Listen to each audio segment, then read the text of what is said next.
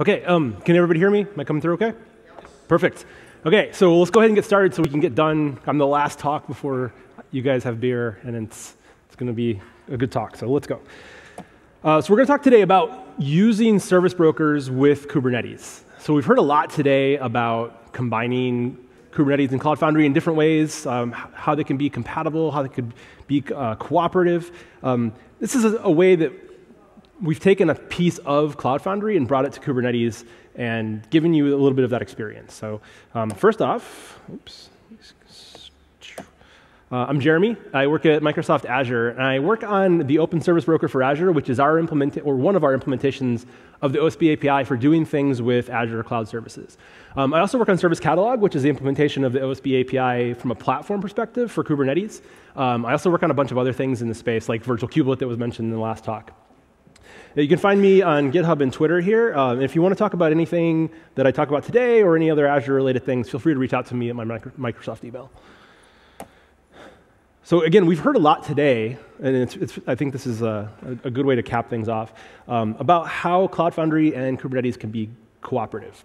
I think the things that are happening with the containerization and ARI are super cool, and I'm super excited to go home and play with that myself.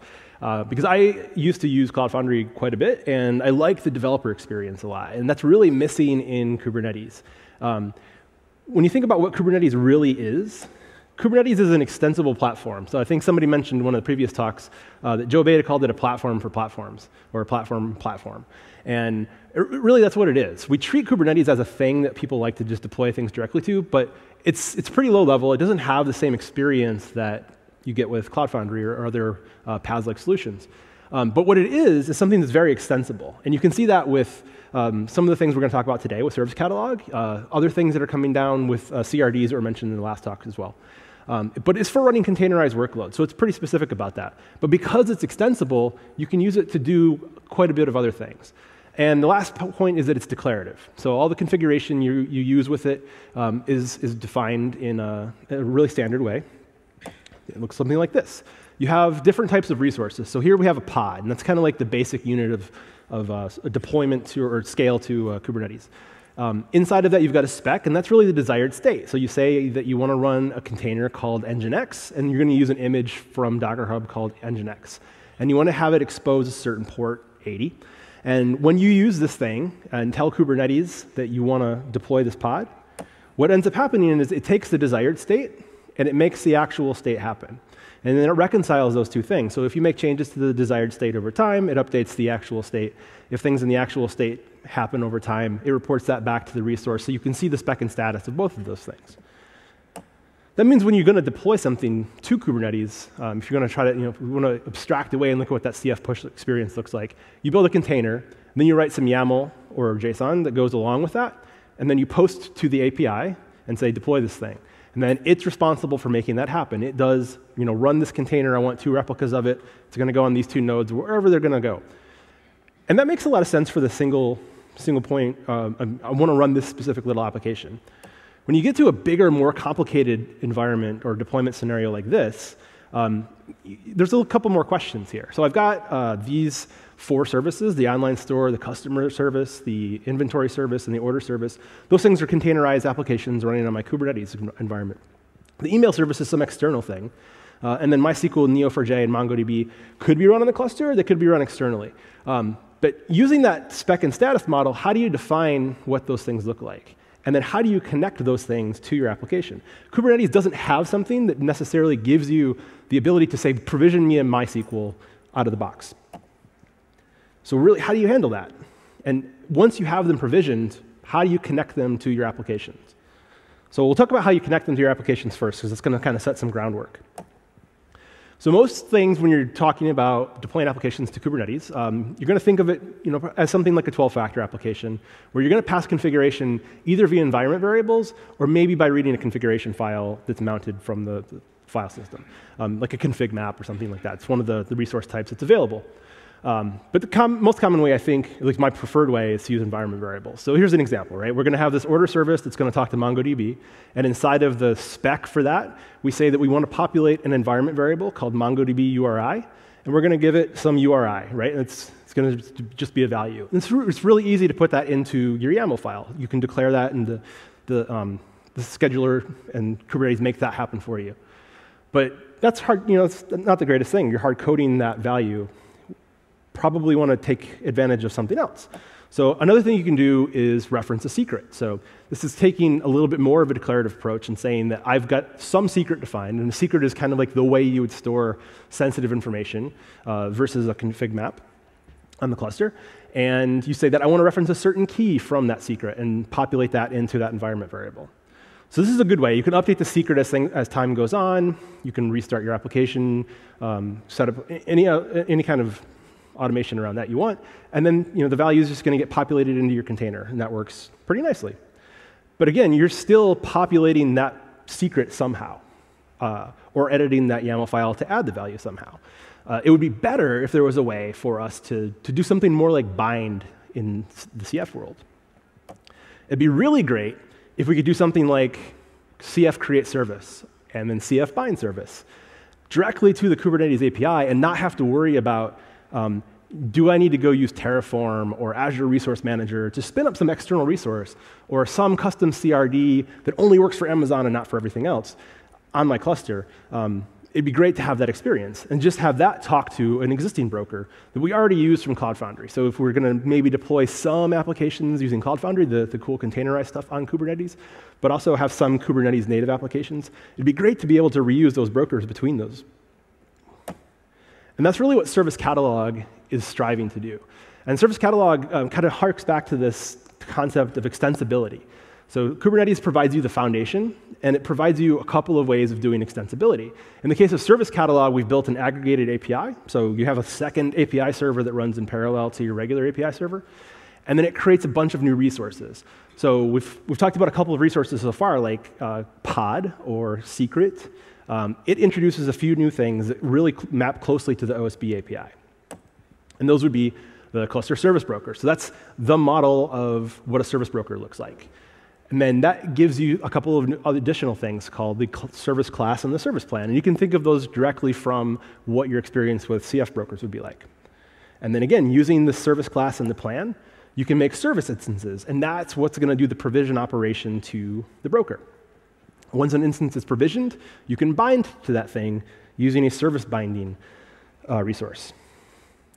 Once you've added Service Catalog to your cluster, it now knows about service brokers, and it knows how to talk to service brokers using the OSB API. So you can define what a broker looks like this. So you make a definition of what that broker looks like. You get a URL. Any of the authentication information is necessary to talk to it. And then Kubernetes knows that it needs to reconcile that desired state with an actual state. So it'll go and talk to that broker and list all of the services and classes and plans and make those available into your cluster.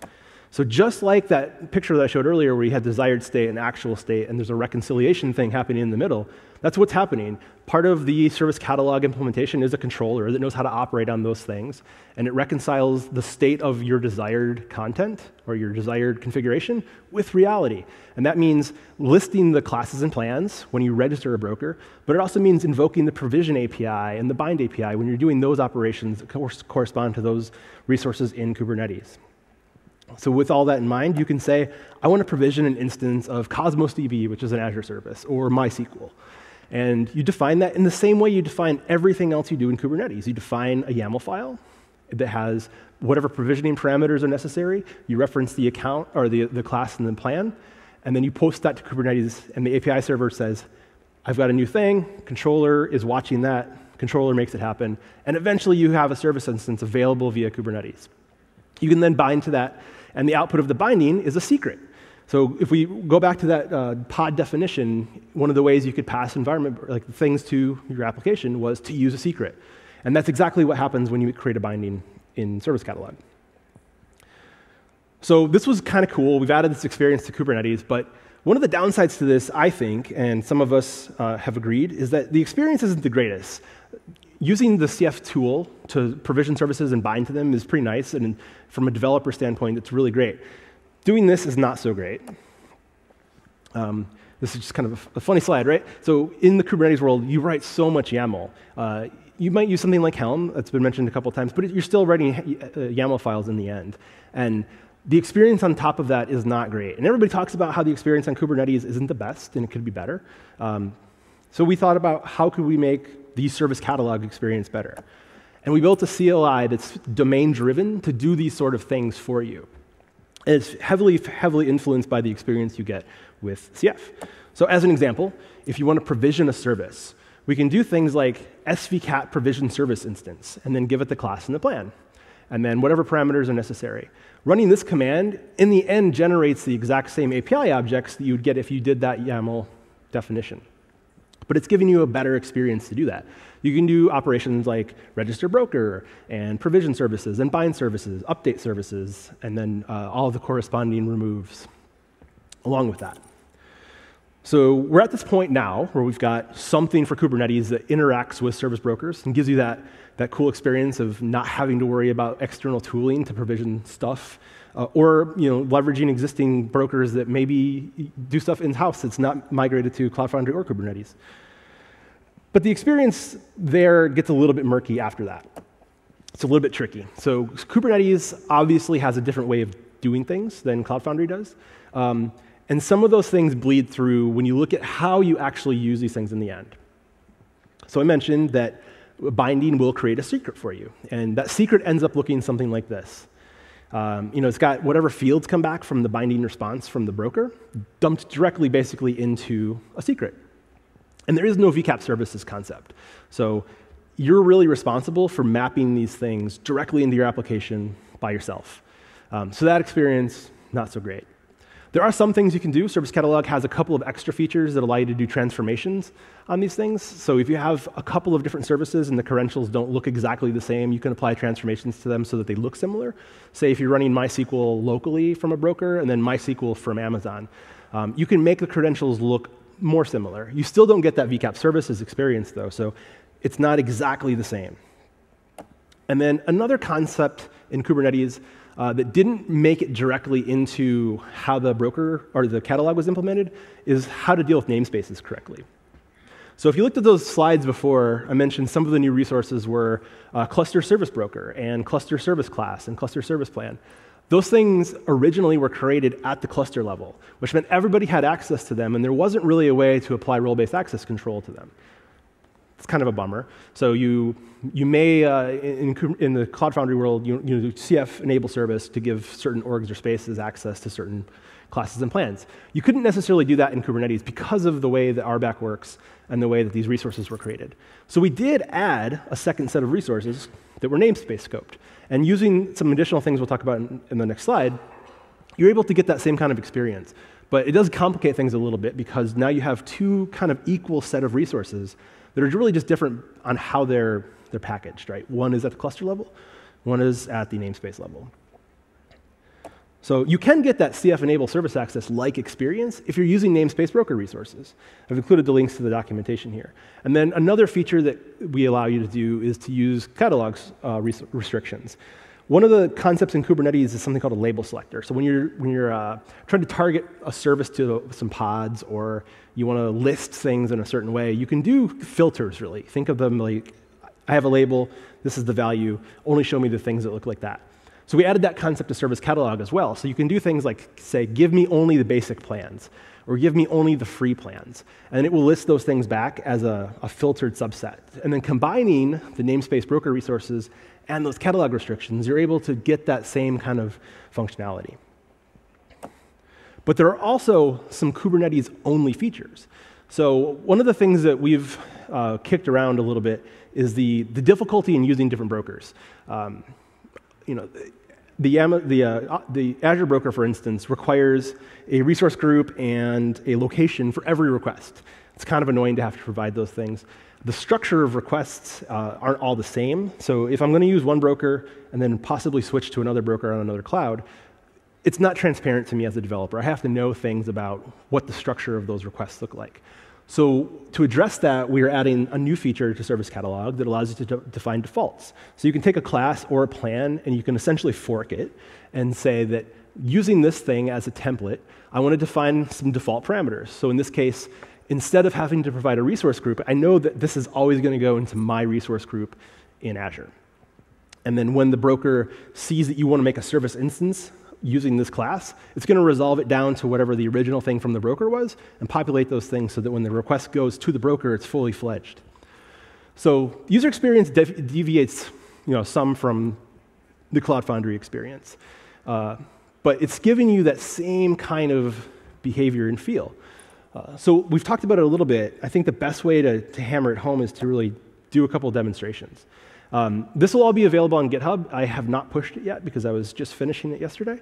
But it will work locally, and it will also work using Azure resources if you want to use Azure resources. Locally, you can use Minikube, and you can use something called MiniBroker that will deploy Helm charts onto your cluster for you automatically. It's pretty cool. OK, so I'm going to jump over from this PowerPoint presentation and do some demo now. OK, let's minimize this. So I have a cluster already built, and this is just a Kubernetes cluster. It's got some nodes. Oh, you got to change the screen. Sorry, thank you, Doug. Duplicate. There we go. How's that? Great. OK, so I've got a 3-node cluster here. It's pretty basic. It does have service catalog running already. If I do kubectl, get pods, -n catalog. It's got the API server, which is going to provide that footprint for you to talk to. And then the controller manager, which I mentioned, does that reconciliation between things. And I also have a broker registered already. So I do svcat, get brokers. Oops, all namespaces. So we tried to make this tool work pretty closely to how kubectl works. Like, the experience is not exactly the same. So we tried to meld what CF and the kubectl command looks like. So using all namespaces there as an example, that comes from kubectl. This actually will work as a kubectl plugin. So if you feel like typing extra characters, you can do kubectl, plugin, svcat, get brokers. But you can use the tool directly like this.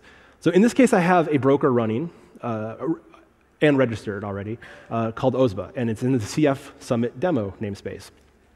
By default, this kubectl session is using the default namespace. So if I do something like svcat get plans, I shouldn't get anything back because I don't have any. But if I do the same thing, svcat get classes or plans in the CF Summit namespace, I can see all the things that come back there. It's quite a few. And this is cool because I can define RBAC policies directly on that namespace to say that I'm not allowed to provision anything in this namespace, but my coworker is. Or I'm allowed to view them, but not actually do anything with them from a provisioning standpoint. So you can do really fine-grained control over that. And if you try to reference something in another namespace, it'll fail because you won't have access to it. So you don't see it there, but if I run this command to provision, I probably don't have it here, do I? Nope. OK, we'll just type it. OK, so here we go. svcat provision Cosmos 2, and the class is Azure Cosmos DB Mongo account, and the plan is account. So we'll just verify that real quick by scrolling up here. Azure Cosmos DB Mongo account is the name of the class. Make sure I type that right.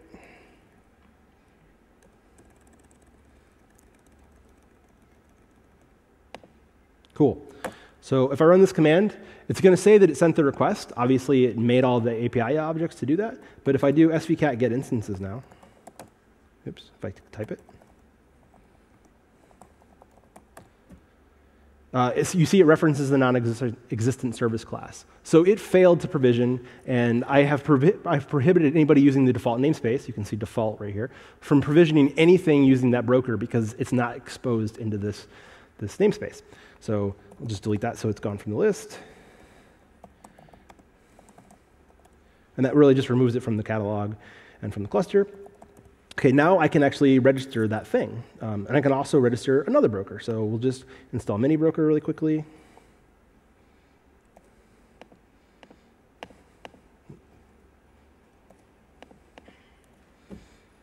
This will use Helm to do an installation of the broker, and it'll create things like the service broker resource and the secrets associated with that, and it'll spit everything out for you. So service account, pod, a cluster service broker. And if I do svcat get brokers, all namespaces. Cool, there's one right there. It's not, it hasn't been picked up yet, but it'll get there in a second. We can do the same thing and register OSBA a second time. And because these things are constrained in the namespaces, you can register the broker any number of times without having to run it again. So I can just create a secret. I think I already did, but we'll just run this anyway.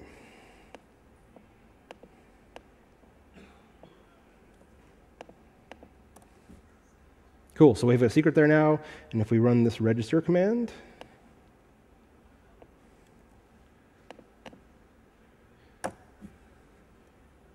and if I look now,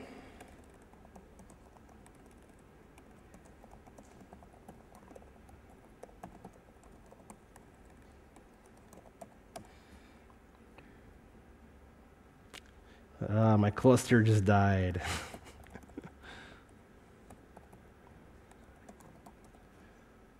Cool, there it goes. It's back. It's coming. So the OSBA default broker is going to be registered in that default namespace. It hasn't been picked up yet. Let's see if we can we watch that? Nope. Okay, I can kick it. We can do kubectl get pods -n catalog. There's a bug in my cluster right now. So if I just kill this,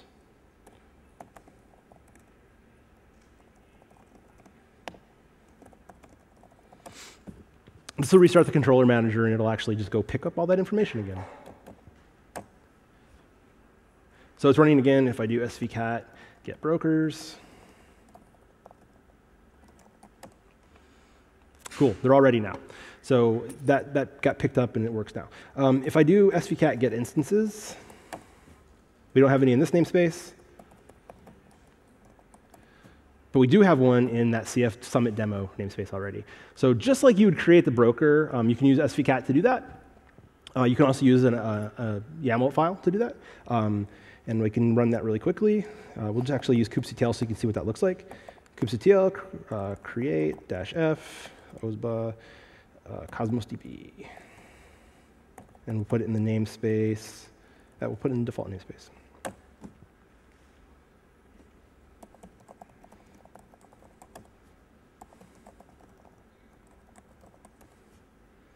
Cool, so it's provisioning now. It's made that request to the broker, and the broker is asynchronously going to go do that. If I run this command, it'll take like 5 minutes for it to happen, but eventually it'll be ready, and it'll look exactly like the other one. Cool, so let's see what it looks like to use that now. So I could run the svcat bind command. This window's pretty small. But I can run the bind command, and I can pass any kind of parameters that I want. I just reference the instance. There's just a few ways to do that. And you can customize a lot of things, like what secret it's going to end up in. But the simplest thing to do is just do svcat bind service. And you end up with a secret. You don't have to have the application deployed already to do that, because it's a little bit of a disconnected process. So you can do those at the same time if you want, and that's what we usually do with Helm. So a lot of the examples we have, and when I use Service Catalog myself, I usually package these things into Helm charts because it makes it easier for me to deploy my application and then say, also go provision me the service, also bind to the service. And then you can do different permutations of that, right? So you can say, I already have an existing Cosmos DB instance, but I want to be able to provision my service and have it bind to that. And we'll show you that really quickly right now. So I have a Helm chart that wraps up the Spring Music Cloud Foundry sample application. And it runs really well on Kubernetes. I just containerized it, made a Docker image, pushed it to my registry, and then I wrote a Helm chart to take care of that. And that looks a little bit like this. So let's look at Spring Music, templates. It's got a binding. It's got a deployment, and the deployment is really that unit of scale. So it's going to define what the template looks like for the pod and how many replicas I want. The ingress is kind of like the route that will get to that service. And the service itself is how you collect all the nodes. So if you say you want 5 instances of the Spring Music application, it'll get collected together via that service. The binding looks very, very similar, just templated to the YAML that we saw for creating a service instance or for a broker. Inside of it, you're going to reference the the class you want to use, like the instance ref, so the name of that thing, so Cosmos DB probably will be the name we use, and then what secret you want to populate. So now we can just run that command and see what happens.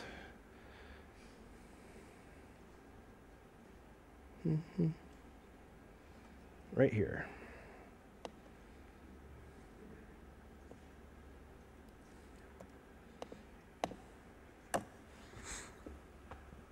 Oh.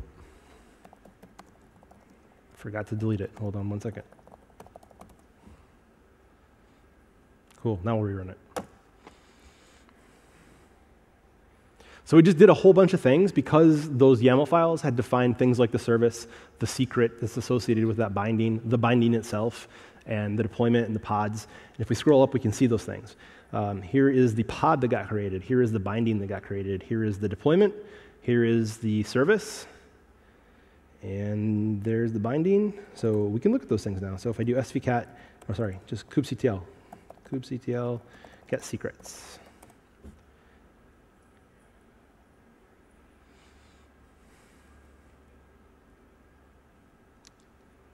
Hasn't happened yet. Let's take a look at the binding. So svcat get bindings. Oh, wrong namespace. That's my problem. CF summit demo. So there is the Spring Music Cosmos DB secret. And if we look at what that looks like, CK get secret -n CF summit demo, and we say we want to look at the YAML. Let's shrink this down. So I got back a big old YAML. The secret has a few things in it. It's got a connection string. It's got a host, a port, a password, a URI, a username. These are just the things that our broker returns. And you see them here as just base64 encoded. You can obviously configure Kubernetes to do more crazy things like encrypt them, but the default is just to base64 encode them. If we look at what the deployment looks like, though, that's going to be where the interesting thing that maps this secret up to that application. So we can do kget deployments, CF summit demo.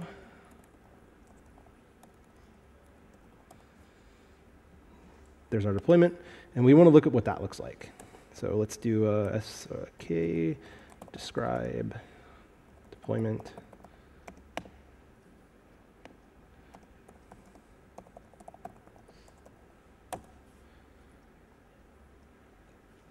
Okay, we can see inside of that thing that it has an environment variable called Cosmos DB URI, and that's set to the connection string field or key in the secret Spring Music Cosmos DB secret. So that secret got created because I did the binding request. Once Service Catalog got the binding response from the broker, it created that secret, and then this container was able to start up successfully because the secret existed, and it populated that URI. And if we look at the logs of this thing, we get the pods.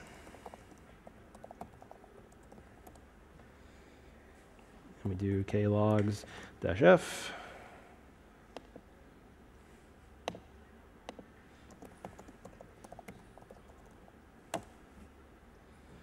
You know, this is just like the exact same thing you would see if you were tailing the logs if it was running in Cloud Foundry. And if we scroll up a little bit, we should see that it's using that, that URL. So this is the decoded view of that thing. And I can port forward to it now.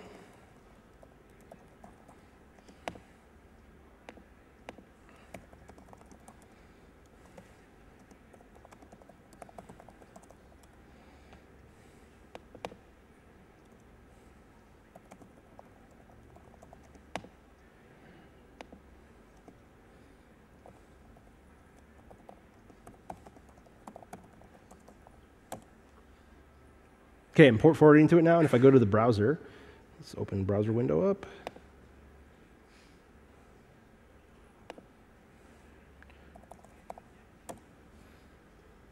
hey, it's Spring Music, and it's got all the data loaded in it, and it's coming from that Cosmos DB that was provisioned in the cloud. And the experience there was so much better than having to go externally and define something, or use the Azure Resource Manager to make these things, or click into the portal and have to manually copy those things over. It's giving you that similar experience, but not quite the same experience, adapted to Kubernetes. And I think this works out well in that hybrid future that we're kind of seeing now. Where maybe you're running some of your applications in the containerized CF. Maybe you're running some of them on Kubernetes, but you're getting the same broker experience from both of those. So time's up now. If anybody has any questions, I can ask. I'll stand down here and you can talk to me, or go enjoy the welcome reception. Thanks.